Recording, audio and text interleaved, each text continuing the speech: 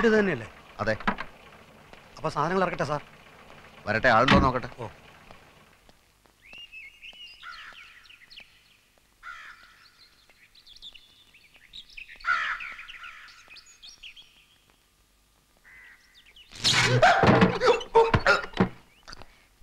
ആരാ? ഓ, shock അടിച്ചതായിരിക്കും. Switch കേടാ. Switch കേടാണെങ്കിൽ മാറ്റാത്തത് മനഃപൂർവ്വം മാറ്റാത്തതാ. അതെന്ത്? അതങ്ങനെയാ. പിന്നെ തഹസിൽദാരെ കാണാനാണെങ്കിൽ ആഫീസിൽ ചെല്ലണം. ഞാൻ പുതിയ തഹസിൽദാരാ. പേര് രാമകൃഷ്ണൻ. പ്രിയദർശിനി അമ്മ തഹസിൽദാർ വീട് ഒഴിഞ്ഞില്ലേ? ഞാൻ പെട്ടി സാധനങ്ങളൊക്കെ ആയിട്ടാണ് വന്നിരിക്കുന്നത്.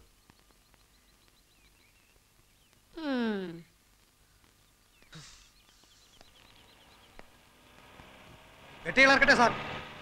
ഞാൻ പറയാടോ. വീട് ഒഴിപ്പിക്കാൻ വന്ന മഹാനാരാ? ഞാനാ ഇപ്പോഴും ഇവിടുത്തെ തഹസിൽദാർ. പ്രിയദർശിനി അമ്മ? അമ്മയും ചേച്ചിയൊന്നുമല്ല. യെസ്, പ്രിയദർശിനി. മേഡം ഇത്ര ചെറുപ്പാണെന്ന് ഞാൻ അറിഞ്ഞില്ല. അതിവിടെ പ്രസക്തമായ ഒരു കാര്യമില്ല. തൽക്കാലം ചാർജ് ഒഴിയാൻ ഞാൻ തീരുമാനിച്ചിട്ടില്ല. അതുപോലെ തന്നെ ഈ വീടും. എന്നെ ഇവിടെ പോസ്റ്റ് ചെയ്തിരിക്കുകയാണ് മേഡം. ഒരു കസേരയിൽ 2 പേർക്ക് ഇരിക്കാൻ ബുദ്ധിമുട്ടായിരിക്കും. മേഡത്തിന് ഇവിടുന്ന് ട്രാൻസ്ഫറും എനിക്കിവിടെ പോസ്റ്റിങ്ങും. എന്റെ ട്രാൻസ്ഫറിന്റെ കാര്യം നിങ്ങളല്ലല്ലോ തീരുമാനിക്കേണ്ടത്. എന്റെ പോസ്റ്റിങ്ങിന്റെ കാര്യം എനിക്ക് തീരുമാനിക്കാമല്ലോ. ബോർഡിലുള്ള പ്രമാണിമാർക്ക് നിങ്ങളുടെ പോസ്റ്റിങ്ങിനേക്കാൾ പ്രധാനം എന്റെ ട്രാൻസ്ഫർ ആണെന്ന് എനിക്കറിയാം. അധികാരികളുടെ വിടുപണി ചെയ്യാൻ പ്രിയദർശിനി കിട്ടില്ലെന്ന് മനസ്സിലായപ്പോ കൂടുതൽ സംസാരിക്കാൻ എനിക്ക് താല്പര്യമില്ല. പെട്ടികൾ ഇറക്കാറായോ? ഡിപ്പാർട്ട്മെന്റിൽ ജോലി ചെയ്യുന്ന ഒരു സഹജീവിയാണ് ഞാനെന്നുള്ള പരിഗണന വേണ്ട. ഞാനൊരു മനുഷ്യജീവിയല്ലേ. എനിക്ക് പറയാനുള്ളത് മുഴുവൻ പറഞ്ഞു തീരും മുമ്പ് മുഖത്തടിച്ചതുപോലെ വാതിൽ കൊട്ടിയടച്ചത് ധിക്കാരമാണ്. ഇവിടെ റവന്യൂ ബോർഡുണ്ട്, ഈ ഡിസ്ട്രിക്റ്റിൽ ഒരു കലക്ടറുണ്ട്, സംസ്ഥാനത്ത് വകുപ്പ് മന്ത്രിയുണ്ട്, ഭരണകൂടമുണ്ട്. കേവലം ഒരു തഹസിൽദാരായ നിങ്ങൾ എന്നെ പേടിപ്പിക്കാൻ നോക്കുകയാണ്. ഞാൻ ടാക്സി പിടിച്ച് പെട്ടി സാധനങ്ങളുമായിട്ടാണ് വന്നിരിക്കുന്നത്. 1/2 മണിക്കൂർ സമയം തരുന്നു. അതിനു മുമ്പ് വീട് ഒഴിഞ്ഞില്ലെങ്കിൽ ജനലടക്കം ഞാൻ സമ്മതിക്കില്ല. മര്യാദക്ക് വീട് ഒഴിയുന്നത് നല്ലത്.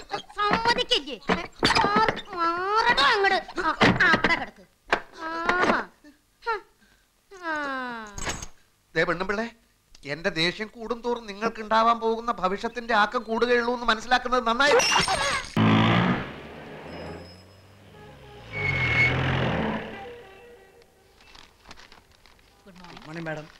ആ തങ്കപ്പമ്പിള വന്നോ? അപ്പൊ വന്നില്ല? വന്ന ഉടനെ എന്നെ കാണാൻ പറയൂ.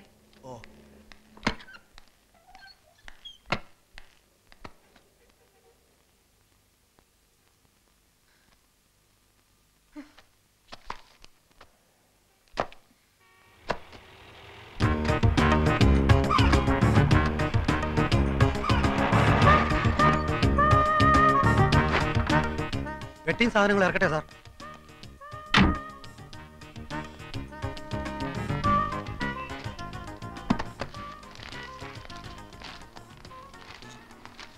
തഹസിൽദാർ അകത്തുണ്ടോ? എന്താ കാര്യം?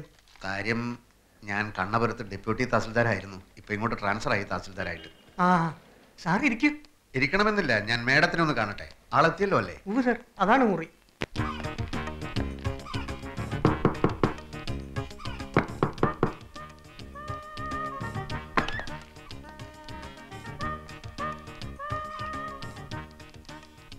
ഞാൻ മാപ്പ് പറയാൻ വന്നതാണ്.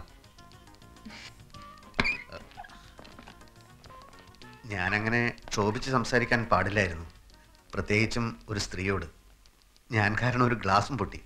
ഗ്ലാസ് ഞാൻ വാങ്ങിച്ചു തന്നേക്കാം. എവിടാ നാട്? നാട് ഇന്ത്യ. അയ്യോ മേഡം ഭയങ്കര തമാശക്കാരിയാണല്ലോ. ഇത്രയും ഞാൻ പ്രതീക്ഷിച്ചില്ല. പുറത്തു പോണം, ഞാൻ ഡ്യൂട്ടിയിലാണ്. ഇന്ററപ്റ്റ് ചെയ്യാൻ ഒരാളെയും ഞാൻ സമ്മതിക്കാറില്ല. മേഡം എന്നോട് ഇത്തിരി ദയവ് കാട്ടണം. എൻ്റെ 2 പെങ്ങന്മാർക്ക് ഇവിടുത്തെ കോളേജിൽ അഡ്മിഷൻ പറഞ്ഞു വെച്ചിരിക്കുക. വീട്ടു സാധനങ്ങളൊക്കെ പാക്ക് ചെയ്ത് അമ്മ നാട്ടിൽ കാത്തിരിക്കുക. തഹസിൽദാരായി പ്രൊമോഷനായിട്ട് എൻ്റെ ആദ്യത്തെ പോസ്റ്റിംഗ് ആണിത്. മേഡം നല്ല മനസ്സ് വിചാരിച്ച് എനിക്ക് ചാർജ് ഒഴിഞ്ഞു തന്നില്ലെങ്കിൽ എൻ്റെ കാര്യം. ഇയാൾക്ക് കോമൺ സെൻസ് ഇല്ലേ? കാര്യം പറഞ്ഞ മനസ്സിലാവില്ലേ? പുറത്തു പോവാൻ. മേഡം ഞാൻ ഇയാൾ എന്നെ ജോലി ചെയ്യാൻ സമ്മതിക്കുന്നില്ല. മേഡം ഞാൻ get lost I say.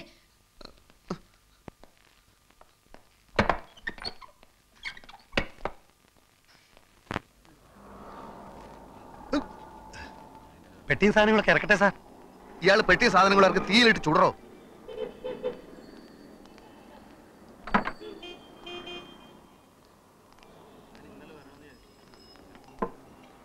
Sir ഇവിടെ പോസ്റ്റിംഗ് കിട്ടി വന്നതല്ലേ, ചുമ്മാ ആ സ്ത്രീയുടെ മുമ്പിൽ താണു കൊടുക്കേണ്ട കാര്യം എന്താ?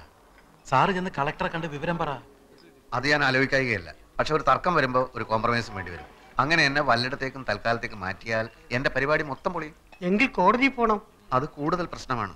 ഒരു വിധി കിട്ടാൻ കാലതാമസം വന്നാൽ എന്റെ സിസ്റ്റേഴ്സിന് ഇവിടുത്തെ കോളേജിൽ അഡ്മിഷന് പറഞ്ഞിരിക്കുക. ഈ വന്യജീവിയെ ആക്രമിക്കാതെ കീഴടക്കാൻ പാടാ സാറേ. കീഴ്ജീവനക്കാരൊക്കെ അവരുടെ വീട്ടുജോലിക്കാരാന്നാ വിചാരം.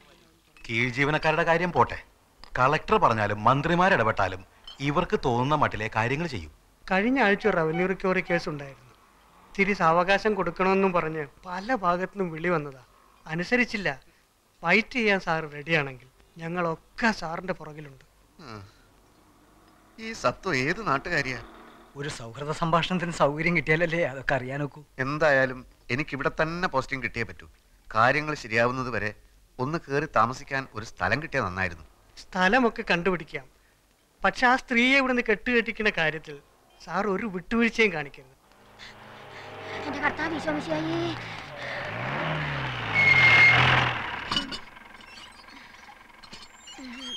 ഒരു കാര്യം തന്നെ പലതവണ പറയണോ? എങ്കിൽ പറയാം. ഞാൻ ഓഫീസിൽ നിന്ന് വരുമ്പോ സാധനങ്ങൾ വാങ്ങിച്ച് ഗേറ്റിൽ കാത്തു നിൽക്കണം. മനസ്സിലായോ? ഞാൻ നേരത്തെ വീട്ടിൽ നിന്ന് ഇറങ്ങിയതാ സാറേ. പലചരക്ക് കടയിൽ നല്ല തിരക്ക്.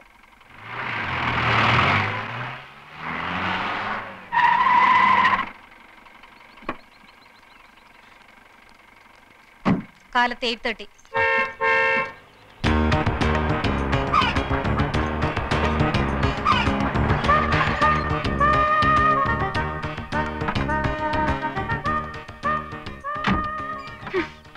പെട്ടികൾ ഇറക്കേണ്ട ആവശ്യമില്ലല്ലോ സാർ. ഇറക്കണോ പെട്ടികള്?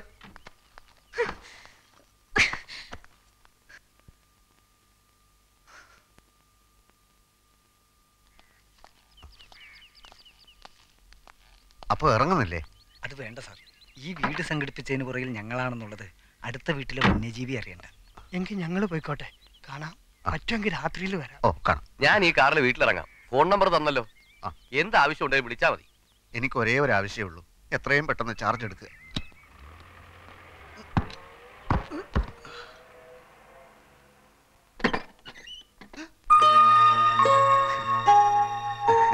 എന്റെ ഭാഗ്യത്തിന് ഇങ്ങനൊരു വീട് ഒത്തുകിട്ടി. മാഡത്തിന് എപ്പോഴെങ്കിലും ആ വീട് ഒഴിയാൻ തോന്നിയാൽ ഇവിടെ ആവുമ്പോ എനിക്ക് എന്റെ പെട്ടി സാധനങ്ങൾ എടുത്ത് എളുപ്പത്തിൽ അങ്ങോട്ട് കയറാമല്ലോ. അത് നേരാ. പക്ഷെ ഞാൻ മരിച്ചു കഴിയുമ്പോഴായിരിക്കും ഇയാളുടെ പെട്ടി സാധനങ്ങളുമായിട്ട് ഇങ്ങോട്ട് കയറുന്നത്.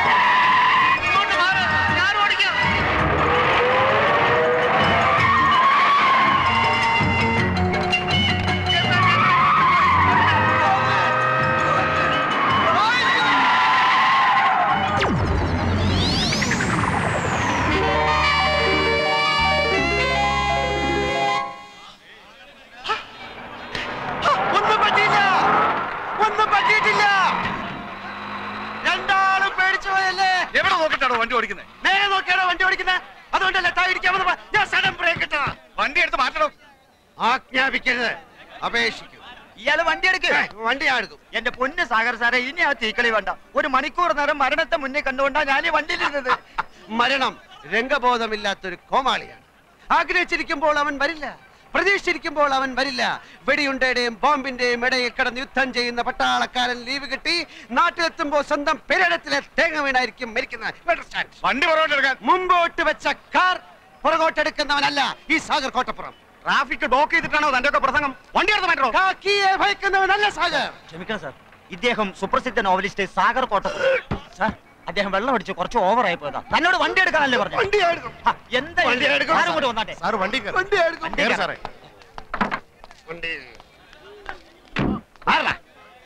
ഒന്ന് ചോദിച്ചോട്ടെ പോലീസുകാരെ, ഈ തഹസിൽദാരുടെ വീട് ഏതാണ്? ഈ തഹസിൽദാരുടെ വീട് ഏതാണെന്ന് പറയില്ല. ഓ, അപ്പോഴേക്കും പിണങ്ങിയോ? അല്ലേലും ഈ പോലീസുകാരിങ്ങനെ മഹാ തൊട്ടാവാടികളാ.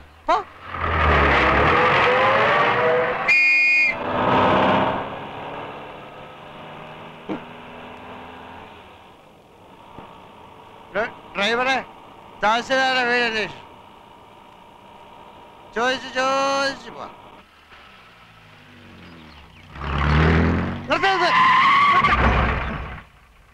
ഈ വീട് കണ്ടിട്ട് ഒരു തഹസിൽദാരുടെ വീട് പോലെ തോന്നുന്നില്ലേ? ഇത്രയും വലിയ ബംഗ്ലാവോ? ആയിക്കൊടുന്നില്ല. എന്തായാലും സംശയം തീർത്തിട്ട് പോവാം.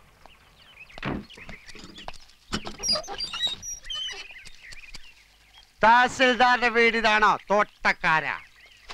തന്നോട് ഗേറ്റ് തള്ളി തുറക്കാൻ ആരാ പറഞ്ഞേ? തഹസിൽദാർ രാമകൃഷ്ണന്റെ വീടാണോ അല്ലയോ എന്നാണ് ചോദിച്ചത്. മുഖത്ത് കണ്ടില്ലേ? ഗേറ്റിൽ വലിയ അക്ഷരത്തിൽ എഴുതി വെച്ചിട്ടുണ്ടല്ലോ അഡ്വക്കേറ്റ് ഗോപിനാഥൻ എന്ന്. എഴുതി വെച്ചത് മുഴുവൻ സത്യമാകണമെന്നില്ലല്ലോ. ഉദാഹരണത്തിന് ഞാൻ എഴുതുന്ന നോവലുകൾ വായിച്ചു കാണും. തുഷാരങ്ങൾ അത് മുഴുവൻ സത്യമാണെന്നാണ് വിചാരം. അല്ലേ? അല്ല, വെറും ഭാവന. ആനയുടെ വലുപ്പം ആനയൊക്കെ അറിയില്ല. കേരളം മുഴുക്കെ അറിയപ്പെടുന്ന നോവലിസ്റ്റാ സാറ്.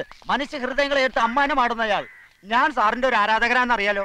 സാഗർ കോട്ടപ്പുറം വെള്ളമടിച്ച് ബഹളുണ്ടാക്കിയത് നാളെ വല്ല പത്രത്തിലും വന്നാൽ ആർക്കതിന്റെ നാണക്കേട്? ആ പത്രത്തിന് കേരളത്തിലെ എല്ലാ പത്രവും വാരികയും എന്റെ ഒരു നോവല് കിട്ടാൻ നെട്ടോട്ടം ഓടുകയാണ്. എനിക്കെതിരെ ആരും ഒന്നും എഴുതുകയാണ്. എന്നാ സാർ വണ്ടി കയറി. അങ്ങനെയാണ് ഞാൻ വണ്ടി ഓടിക്കും. സാറ് വണ്ടി കയറി. വണ്ടി ഓടിക്കും.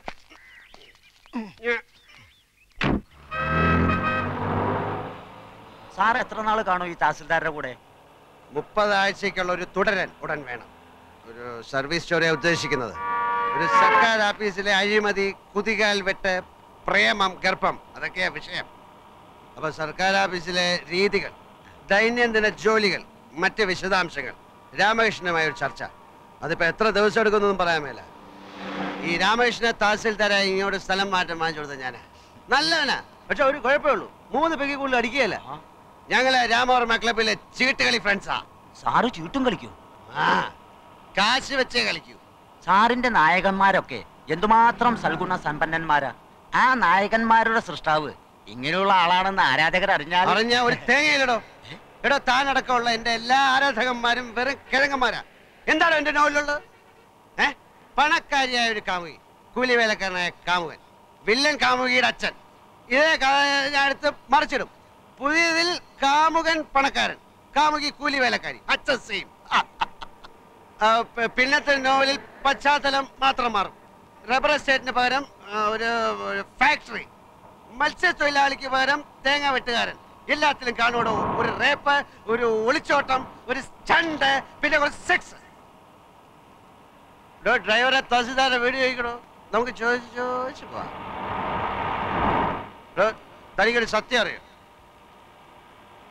പൂങ്കിളി വാരികയിലെ മന്ദാര പുഷ്പങ്ങൾ എന്ന നോവൽ എന്ന നോവലിസ്റ്റ് CV രാജമ്മ ഞാനാ. ക്രിസ്ത്യൻ പശ്ചാത്തലത്തിൽ നോവലുകൾ എഴുതുന്ന മാത്യു പള്ളിപ്പറമ്പിൽ ആരാന്നാ? അതും ഞാൻ തന്നെ. അങ്ങനെ എത്രയോ പേരുകളിൽ ഞാൻ എഴുതിക്കൊണ്ടേയിരിക്കും. ആരാധകന്മാര്, പുണ്ണാക്കന്മാര്. എടോ, ഞാനാകുന്ന നോവലിസ്റ്റ് CV രാജമ്മയ്ക്ക് ഒരു ദിവസം വരുന്ന പ്രേമലേഖനങ്ങളുടെ എണ്ണം 200 കൂടുതലാ. അറിയാം? എടോ, ഒരു അന്തവും കുന്തവും ഇല്ലാതെ താനിത് എങ്ങോട്ടാ ഓടിക്കുന്നത്? എടോ ഡ്രൈവറെ, തഹസിൽദാരുടെ വീട് ചോദിക്കണോ? നമുക്ക് ചോദിച്ചു പോവാം. ചോദിച്ചു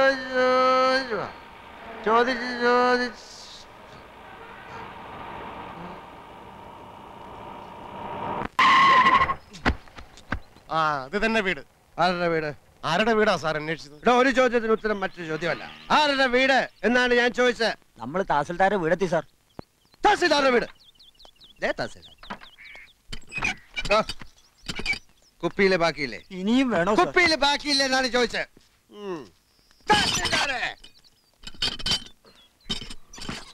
എടാ തഹസിൽദാരെ!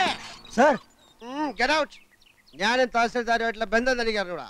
അപ്പൊ ഞാനിനി എന്ത് ചെയ്യണം സാർ? താൻ ഇതുവരെ എന്ത് ചെയ്തുകൊണ്ടിരിക്കുകയായിരുന്നോ അതന്നെ ഇനിയും ചെയ്താൽ മതി. Good night. I will pay this cash to that driver. തഹസിൽദാരെ! Ramakrishna! Ramakrishna! Krishna Krishna Ramakrishna! Ramakrishna! Ramakrishna!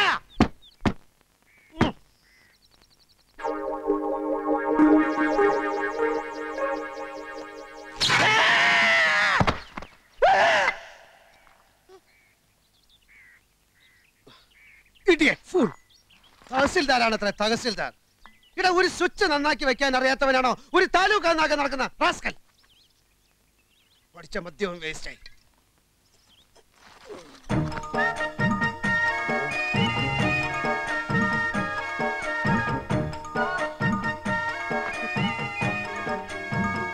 Ramakrishna, ഫ്രിഡ്ജൊക്കെ ഉണ്ടോ? അപ്പൊ സോഡ കാണും. ഇതിനകത്തേക്ക് ഞാൻ എങ്ങനെയാണ് കിടക്കുന്നത്?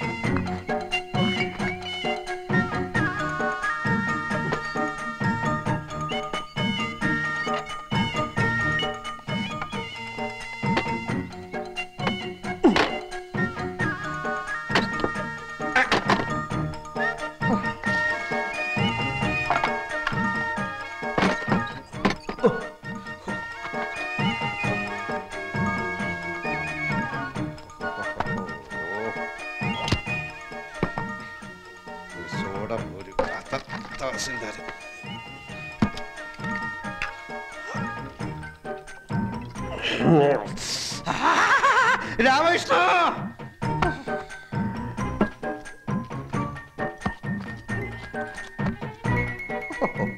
ഇവൻ ഫുൾ സെറ്റപ്പിലാണല്ലോ.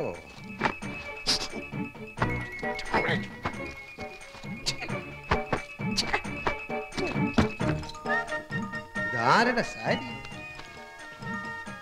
ഇതിനിടെ ഇവ കല്യാണം കഴിച്ച? ചിലപ്പോ ഇവന്റെ അമ്മയെ സിസ്റ്റേഴ്സും ഒക്കെ വന്നു. കുറ്റകളൊക്കെ എവിടെ പോയി കിടക്കണം?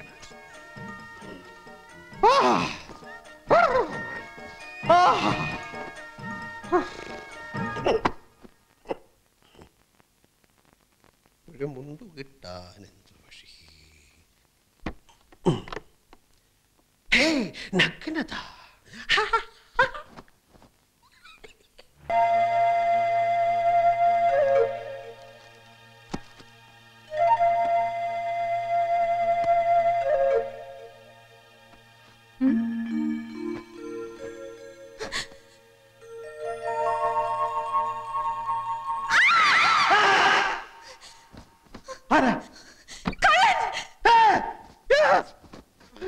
ഇതെവിടെ?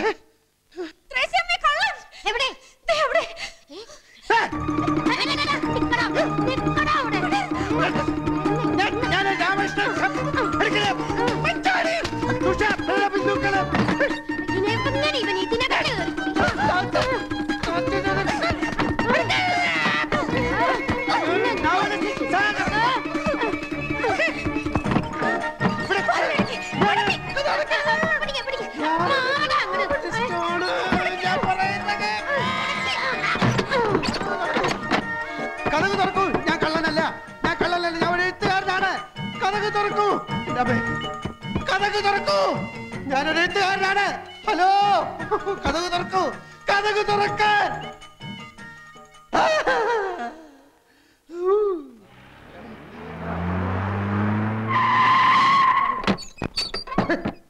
ഞാൻ കള്ളനല്ല, ഞാൻ പ്രസിദ്ധ നോവലിസ്റ്റാണ്.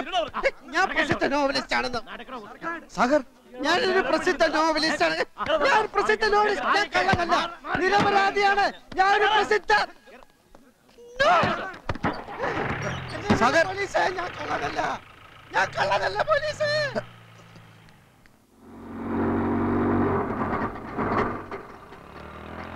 ഇപ്പൊ ഇവിടെ ഒരാൾ അറസ്റ്റ് ചെയ്തോണ്ടോ? അയ്യോ, മോഷ്ടിക്കാനൊന്നും അല്ല മാഡം, ഒരബദ്ധം പറ്റിപ്പോയതാ. അദ്ദേഹം പ്രസിദ്ധനായ നോവലിസ്റ്റ് അല്ലേ? യെസ് യെസ്, അത് വേണ്ട വിധത്തിൽ ഞാൻ കൈകാര്യം ചെയ്തോളാം. ആ ശരി ശരി, ഞാൻ ഏറ്റു.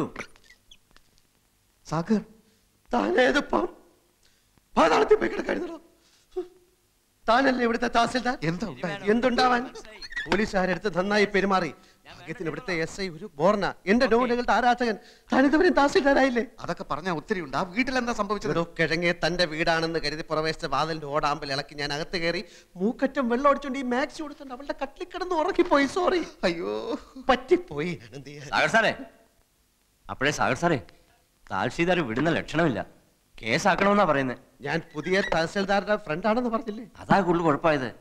ആ റാസ്കളുടെ ഫ്രണ്ട് ആണെങ്കിൽ മനഃപൂർവ്വം വീട്ടിൽ അതിക്രമിച്ച് കിടന്നായിരിക്കും അത്രേ. റാസ്കൽ എന്ന് പറഞ്ഞോ? പറയും. ഒരു തഹസിൽദാരും വേറൊരു തഹസിൽദാരെ റാസ്കൽ എന്ന് വിളിക്കുക? എന്റെ സാഗറെ, ആ പെണ്ണും പിള്ളേ എനിക്ക് ചാർജ് തരാതെ ഉടക്കി നിൽക്കുക. അപ്പോ സാറാണോ ഈ പറഞ്ഞ? അതെ, ആ റാസ്കൽ ഞാൻ തന്നെയാ. സോറി സർ, ഇരിക്കണം. ഞാൻ ചാർജ് ഇല്ലാത്ത തഹസിൽദാരല്ലേ, ഇരിക്കുന്നില്ല. അപ്പൊ സാഗറിന്റെ കാര്യം എങ്ങനെയാ? അതാ ഞാനും ആലോചിക്കുന്നത്. സാഗർ സാറിന്റെ മിക്ക നോവലുകളും ആർത്തിയോടെ വായിച്ചിട്ടുള്ളവനാ ഞാൻ. അകലും തോറും അടുക്കുന്നവൾ എന്ന നോവലുണ്ടല്ലോ, അതിലെ ഓരോ സംഭവം ഇപ്പോഴും മനസ്സിൽ മായാതെ കിടക്കുക. സാറിന്റെ പുതിയ നോവലുകൾ ഏതൊക്കെയാ? അല്ലാതെ കേസിന്റെ കാര്യം എങ്ങനെയാ? ഞാൻ വല്ലാത്ത ധർമ്മസങ്കടത്തിലാ. വീടിന് മുമ്പിൽ ആരെങ്കിലും സൈക്കിൾ ബെല്ലടിച്ചാൽ കേസാക്കുന്ന വട്ടുപിടിച്ച സ്ത്രീ അവർ. എന്തായാലും എഫ്ഐആർ ഞാൻ എഴുതുന്നില്ല. ആ സ്ത്രീയോട് ഞാൻ ഒന്നുകൂടി സംസാരിച്ചോട്ടെ. എടോ ഫ്രാൻസിസേ, സാർ എങ്ങോട്ടാ പോകുന്നത്? ഈ വാടക വീടുണ്ട്. വാടക വീടുണ്ട്. ഇവരെ ജീപ്പിൽ വീട്ടിൽ കൊണ്ടാക്കുക. സാർ, നന്ദി ഇൻസ്പെക്ടർ, 1000 നന്ദി. എനിക്കിപ്പോ ഓർമ്മ വരുന്നത് ഉല്ലാസത്തേന്മഴയിലെ റോബർട്ട് പ്രിൻസിയോട് പറയുന്ന ഡയലോഗാ. നന്ദി പ്രിൻസി, 1000 നന്ദി. താങ്കളെ കണ്ടതൊരു മഹാഭാഗ്യമായി ഞാൻ കരുതുന്നു. വീണ്ടും കാണാം, വീണ്ടും വീണ്ടും.